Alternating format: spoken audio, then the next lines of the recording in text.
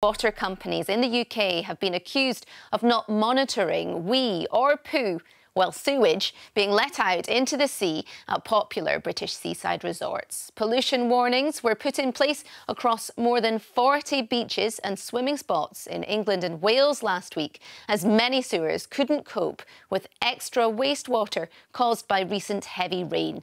Data looked at by political party the Liberal Democrats found that many monitoring devices had either not been put in or do not work 90% of the time. Water firms have said, though, that they're committed to tackling the issue.